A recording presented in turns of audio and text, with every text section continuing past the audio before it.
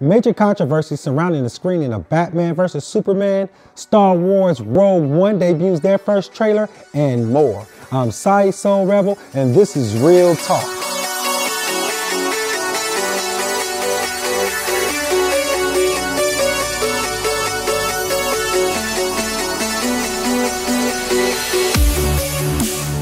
Tell me, do you bleed? Batman vs. Superman recently debuted to a set of mixed reviews by critics and fans alike. As a fan of the comic and various incarnations of Batman fighting Superman for various reasons, I think the movie was awesome, with the exception of trying to understand Lex Luthor's motivation. Jesse Eisenberg seemed to be a scattered, psychotic Lex Luthor instead of the arrogant, fear-mongering billionaire we are used to. Bruce Wayne meets Clark Kent. I love it. I love bringing people. But with hints of him and the mysterious alien looking like a dark side emissary in the communion birthing scene suggests a Brainiac tie-in.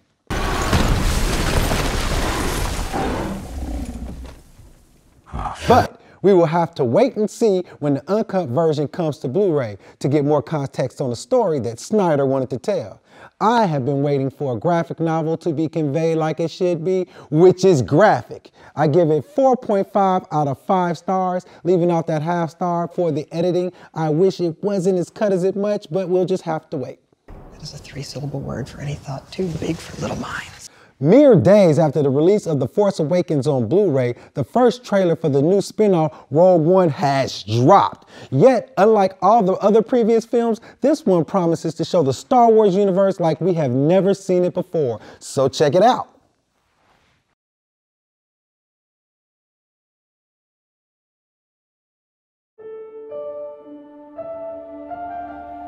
State your name for the record. Jin Ursa.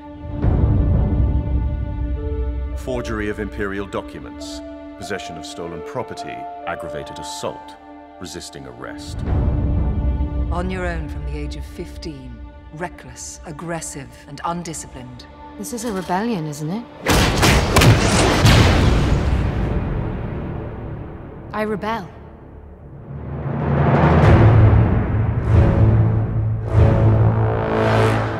We have a mission for you. A major weapons test is imminent. We need to know what it is and how to destroy it. Is that clear? Yes, sir.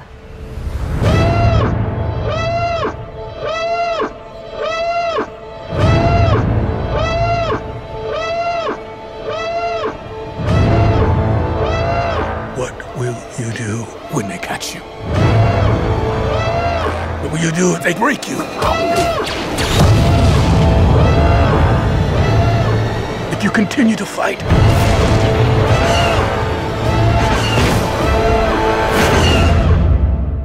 what will you become?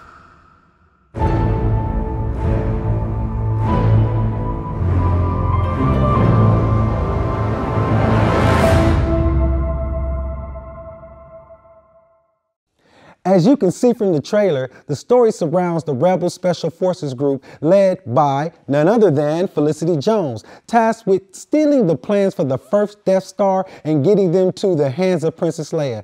This film promises to be a gritty war drama set in the Star Wars universe. So far, this has been an amazing transition into a new era of Star Wars, and we can't wait to see what they bring next. Speaking of next, we're gonna speak with Nathan Smith, director of the indie film Hear Me.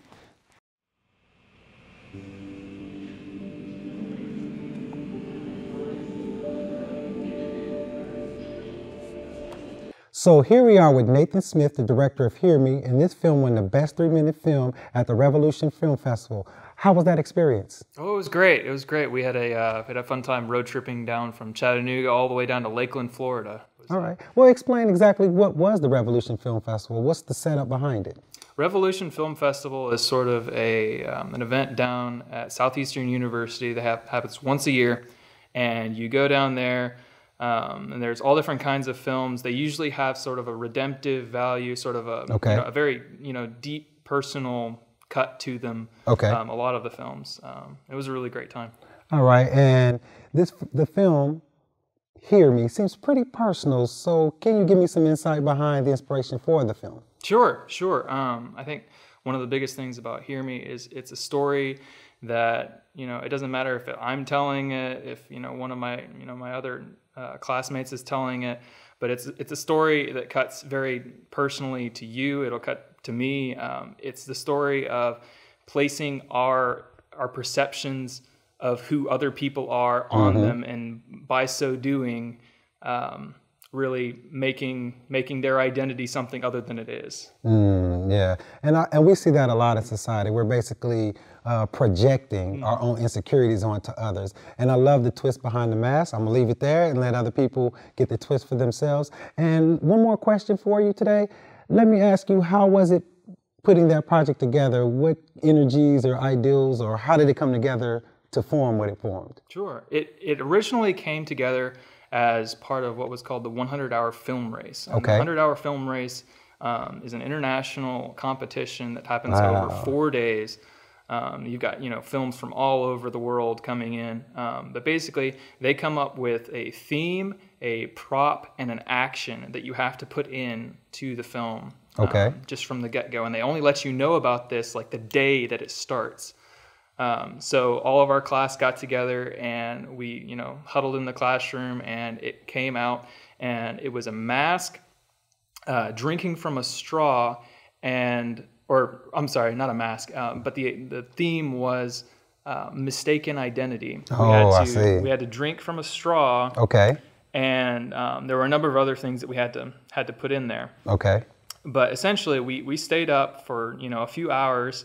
All of us sort of brainstorming as to what the story would be, and getting our best creative things. We came up with tons of different ideas. All right. An Uber driver who was going to go and murder someone, but we funny stuff like that. Yeah, I got you. Yeah. But we wanted to come up with something that would cut to the heart of people, something that we could all relate to. And by the end of the night, all of us were pretty tired. Me and a number of other guys finally sat down and stayed up till 3 a.m, wrote the script. The next day, the very next day, we had our shot list. We went out, we shot the whole thing all in one day. It's a pretty short thing. Okay. Tops of 3 minutes or so. Gotcha. But then, we went into post and then submitted all within a 4-day period of time. And that didn't end up getting to the top 20. There were a lot of really great submissions to the film race, but we ended up submitting it to Southeastern's Revolution Film Festival, and they really loved it. And so we all went down there, or rather, 4 of us went down there. It was a little bit of a trek for all of us. Gotcha. But we had a really great time, and they loved the film, and we got an award for it, which is huge for us, as a group of students to do something like that. That's awesome. Well, thanks for having us. Let me give you a high five on that award. We don't do handshakes here. Thank you, and thanks again. And this is our outro.